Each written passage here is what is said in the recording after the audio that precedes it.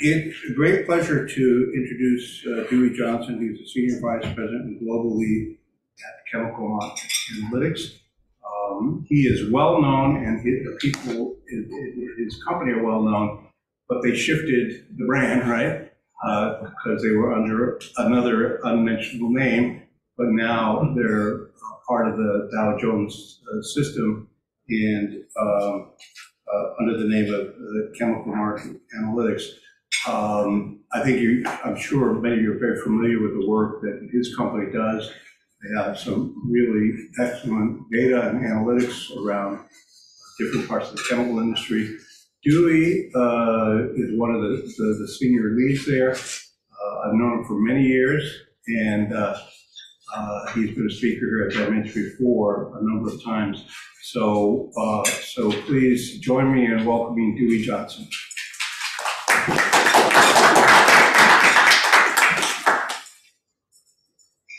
Thanks, Peter.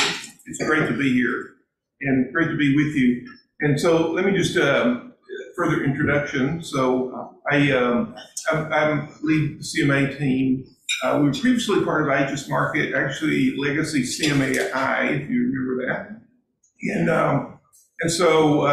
before that, I spent much of my career at Eastman Chemical Company.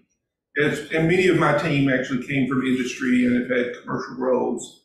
So we were, and then there was a legacy of IHS Market, and then we were acquired by Dow Jones in 2021, I think.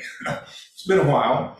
And so let me just introduce the Dow Jones family quickly. So in the business-to-business area, there is Factiva that many of you will know. There's risk and compliance that looks at different countries and individuals that have been, they will trace the legacy of a company or its ownership in terms of come from a sanctioned country or whatever. And then there are the newsrooms that you'll be very familiar with, the Barron's Group, as well as the Wall Street Journal. And I mention that because one of the opportunities we have as part of Dow Jones now is really getting media coverage outside the chemical industry sector to the broader audience. And Wall Street Journal has 87.5 million unique viewers per month. So that is a channel for a voice to tell a objective story. And I have found the newsroom is independent, and so they will take our view and then they will test that with many others. But it's a great opportunity and experience for the industry, I think. And so I'm going to talk today about energy, what's happening in the energy world, and then how it affects chemicals. Let me see if I can go in the right direction. Okay, so agenda. We'll look a little bit about fundamentals, what's happening, what's driving the fundamentals, and then look at the major disruptors. We'll talk about disruptors. I'll talk about international trade, the deglobalization, energy transition, what the implications are there, and then finally, the plastics waste dilemma. So let me, just a construct on the economy. And again, we have two critical partners that work with us. Oxford Economics does the economic data outlook for us. And we take very rigorous quantified views of, as we do bottoms-up demand, we look at GDP growth rates by country, by province, by state to really validate and verify what those growth rates look like on the chemical side and how does it compare to the overall economic growth. So you can see in this view, we do see that compared to in the past, the overall GDP growth rate globally has been around 3%. It's actually slowing down. Our long-term views are closer to 2%, as you can see. We also see a slowing in population growth. And both of those have an impact on chemical demand growth, obviously. And then just looking at energy, again, Rystad Energy is our partner that we work with on the energy view. This is a short-term view. We also have a long-term view. You can see on a quarter-by-quarter basis in the table below, we see energy staying in the $80 to $90 per barrel range going forward. bit of an upside and a downside, but again, in that $80 to $100 range is our outlook for energy, for oil between now and the end of next year. And then where are we in terms of the industry? And we've talked about the cycle, so we're in the trough. On the left-hand side is the operating rates for some of the major commodity chemicals. So obviously, olefins, ethylene, propylene. Ethylene is the top line there. Went from 92% to the low 80% operating rate. Propylene is the black line, again, kind of a high 80% operating rate, dropping down into the 70s. And then paraxylene taking a deep nosedive, driven heavily by capacity additions in Asia and China, primarily with crude oil chemicals, frankly. So the real takeaway there, though, is if you look at, we're in the trough now. And our base case view is it's going to get better. And then the operating rates do reflect what's the rate of, first of all, how deep is the ditch, how wide is it, and what's the pace of recovery. In across all the chemicals, we see basically returning to out of the down cycle, but probably not until 25, 26 timeframe. On the right-hand side, just as examples, are some of the key price markers for some of the chemicals that basically just support what you see in the operating rates is whether it's PX non-integrated margin or global ECU asset share for chlor-alkali units. We see again, the margins bottom out and then begin to improve next year and the following year. When we look at demand, on the left-hand side is demand growth by region, and on the right-hand side is by chemical. And the real takeaway there is what you're going to see on energy transition, of course, as we've all know now, is energy fuels demand has been growing at a plateau and then is expected to decline. In contrast to that, we don't see a decline in chemicals demand. Chemicals demand continues to grow. It grows. It has traditionally grown at a multiple of GDP. We call that elasticity in our vernacular, but what we do see is GDP is slowing, as I mentioned before, and we see the multiple on GDP declining slightly. But again, still a very strong positive growth rate. One thing that's kind of interesting, we looked at the bubble charts represent the size of the market is the size of the bubble. So, for example, on the left-hand chart, the big bubble in blue is Northeast Asia. That's the size of the Northeast Asia market in chemicals. And then on the x-axis is the economic growth, and on the right-hand axis is the chemical demand growth. And so what you see, of course, is Asia, in the last 20 years, 2000 to 20, Northeast Asia led the growth. Interesting and kind of non-intuitive, if you look at North America, which is the bottom blue bubble, North America declined 2000 to 2010 before shale oil, and then it recovered to go back to about where it was before we found shale gas. And then if you look at the right-hand side, what you see is the markets are going to continue to grow, but Northeast Asia, instead of growing at an average of 8.5% in the last 20 years, is going to grow at closer to 4%, as I recall. So again, a shift in where the growth is coming. India subcontinent is gray. You can see India does continue to grow. And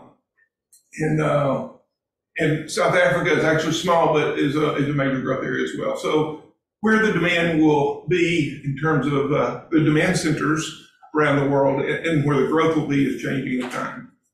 Talked about this issue around elasticity. We've plotted, again, this is our multiple GDP growth rate. So if you look at history, it's been volatile in terms of this multiple GDP. And then when you get disconnects in economic growth, so a negative elasticity and a negative GDP meant actually chemicals actually grew. Sorry, the math is confusing. But what we see is that on average, chemicals as a whole grew at 1.4 to 1.5 times GDP. And now our long-term view is it's going to grow around 1.1, 1.15 or so. Then on the right-hand side is that same number GDP growth rate by different chemical in the family of bars. And again, ethylene is continuing to grow at 6 million tons a year, propylene at 4 million tons a year, chlorine and caustic growing right at a little bit less than 1 times GDP actually. So what's happening with international trade? So that's kind of the fundamentals. We're in a cycle, we're going to recover 25, 26 time frame, margins are under pressure, but the world's going to be very different when we come out on the other side. And let's talk about what the disruptors are doing. So first of all, is trade important? Absolutely. So the stacked bar again represents these major building block chemicals and their derivatives. So it's ethylene, contained ethylene, and all of its derivatives, propylene, polypropylene, and other derivatives. And so the bars represent the total volume of product that's traded, meaning that it's consumed in a different geography than it is produced. So it's on the water. And so even though the red line shows the percentage of trade as a percentage of the market, so at one time it was around 50% of the market was traded. That's going down to about 40% of the market is in international trade. But the total volume on the water is continuing to increase. So the real takeaway there is trade is critically important to the industry. The traditional model has been build where there is inexpensive and available feedstock and export to the demand center. So build to export. And to some degree, that model is still going to be there, even with the issues around self-sufficiency and some of the other issues we'll see driven by sustainability measures. So the takeaway on international trade is geopolitical tensions, which we talked about earlier today, the different conflicts, sanctioning of countries, sustainability pressures, whether it's extended producer responsibility, taxes on production of plastics, which today sits at the retailer level, moving upstream to the producer level of plastics, carbon border adjustment mechanisms.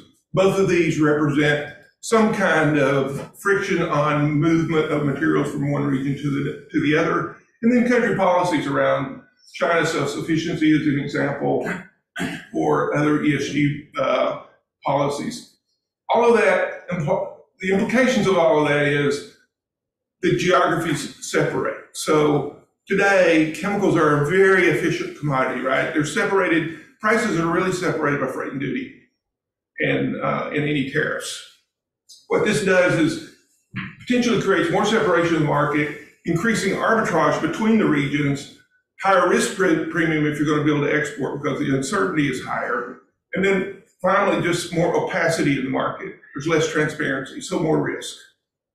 And we see that, we hear that with our clients. One of the obvious things as a consultant is ensuring that when we talk about a view, in a base case view, that we're trying to address the risk that's embedded in that view. So that's the international trade, what the issues are there. Energy transition is a big topic, of course, and it has multi-dimensions.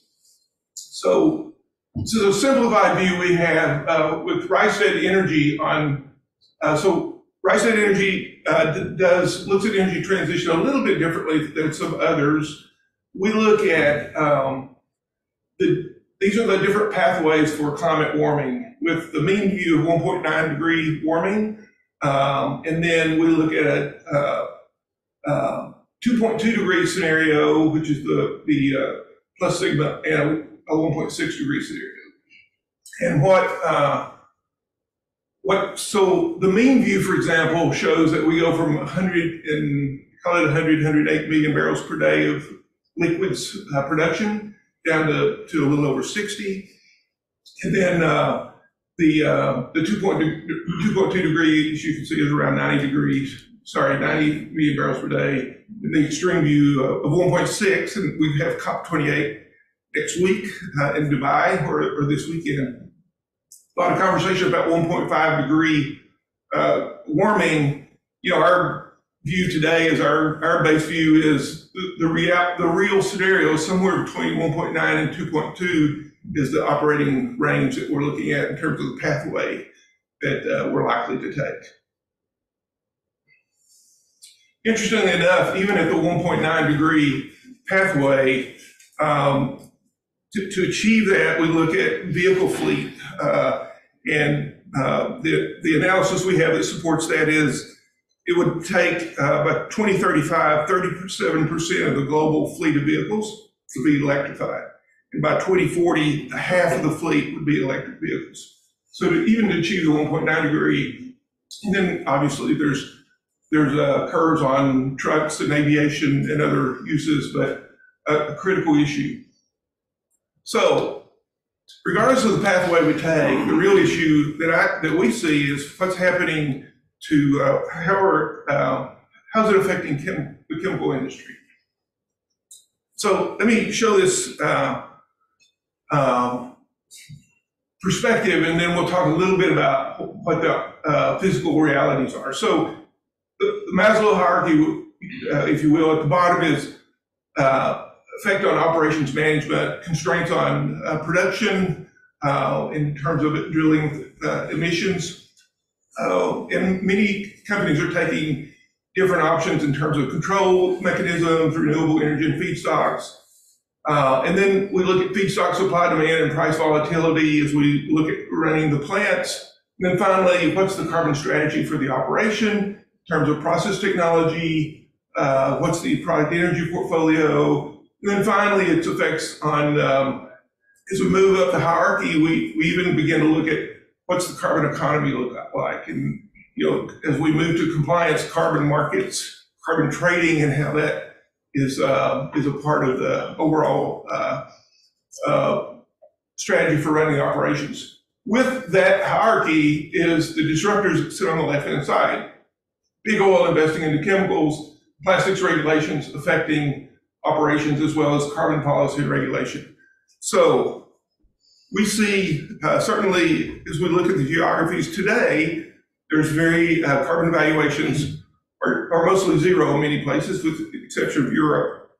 But as we see the carbon economy, the carbon markets maturing, we see that having a significant effect on actually the competitive cost profile. So when we look at cost curves for producing chemicals, as we look at different valuations of carbon by region, it will certainly shift the cost curve of the chemical production. The other thing, as I mentioned, is regardless of the pathway we're taking, big oil is making decisions today. And examples, we talked about we talked about ADNOC. Certainly ADNOC is already active in Europe. There's a public offer on the table for Braskem in Latin America. And then the Kingdom of Saudi Arabia, we see as they continue to push on crude oil to chemicals, liquid to chemicals today, we see them taking a significant position in between now and 2030, actually, on multi-million barrels a day of oil equivalent into chemicals. And so, again, the reason for that is if you look at the liquids curves that we saw previously, it's a hedge on risk and diversification portfolio for consumption of oil. So regardless of the curve, we see big oil investing in chemicals today and at scales that whether, as you've seen in the news, Aramco has taken a bigger position in Rongshing in China. They're working with Sinopec. They're working with S-Oil in Korea. So a lot of planning and work underway to build investment in liquids to chems. And then on plastics, the plastics waste dilemma. It's still a critical piece. And if you look at where we are today, so plastics is critical because 50% of global chems are consumed as a plastic. So as goes plastics, So goes the chemical industry to some degree. And today the global demand is 380 million tons per year of plastics. And you can see the composition. A big part of that is polyolefins, polyethylene, polypropylene, PET being the other sector. And if you look on the right-hand side, it's the in-use sectors, and you'll see, interestingly enough, about 50% of those sectors are non-durable, fast, short life cycle use, and then about 50% is durable. Actually, the durable application is less problematic. Think about automotive appliances. They wind up perhaps in the landfill or they're recycled. They have a clean destination. It's the non-durable, the curbside waste that continues to be a bigger challenge. It also represents the bigger opportunity to collect it and then to process it.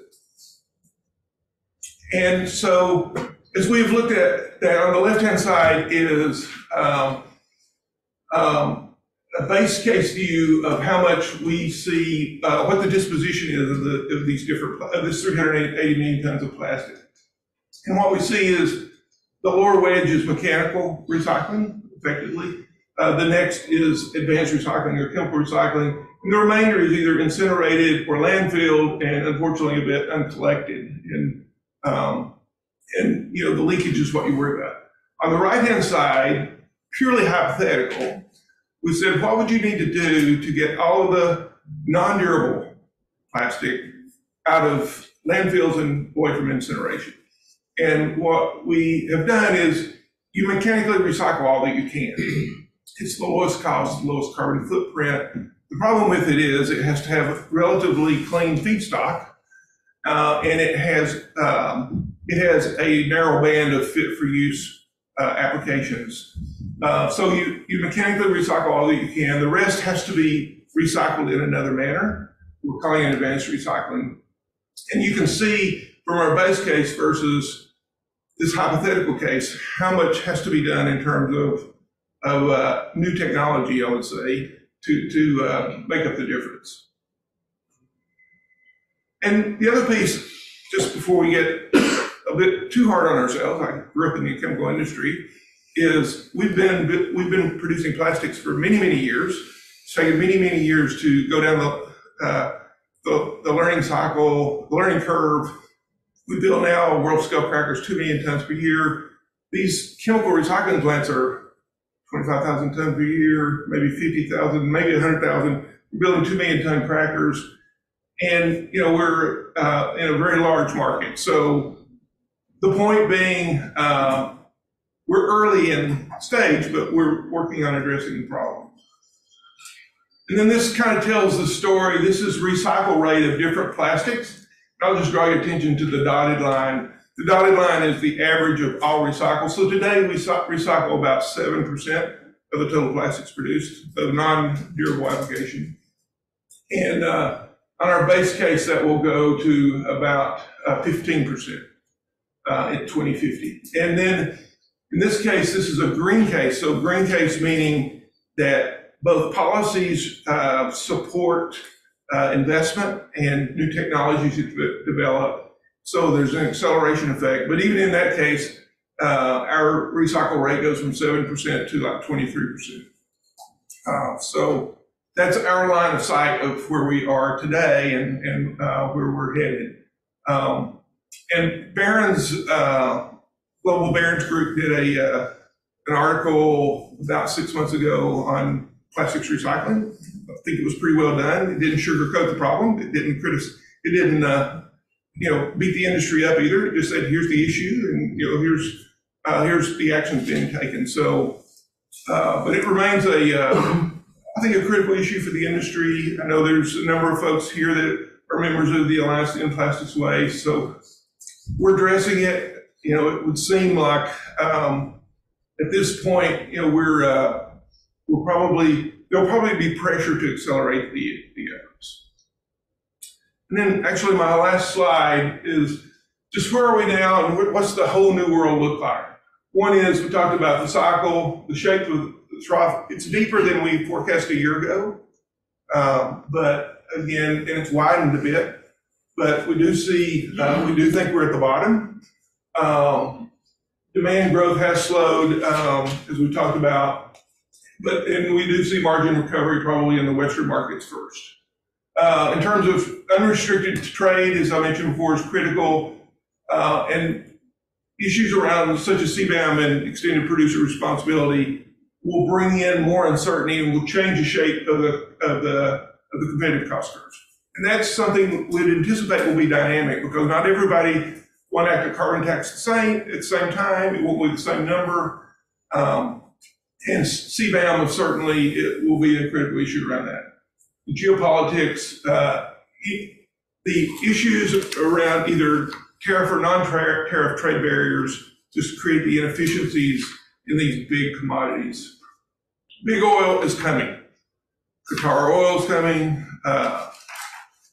Aramco Sabic's coming. ADNOC is coming in a more significant way than they have in the past. Carbon regulatory uncertainty increases investment costs. We're very early, I would say, in the carbon ecosystem development. And so we see more of that. We see more developments occurring in that space. And then finally, plastics waste remains a global challenge. So somehow I'd like to end on a positive note. Chemical industry. We can't do anything without chemicals. We all know that. And what I have seen is no one's better positioned to fix the problem than the chemical industry. So, and that's why takeaway to every audience is the wherewithal to be a major contributor to the solution sits within the industry itself.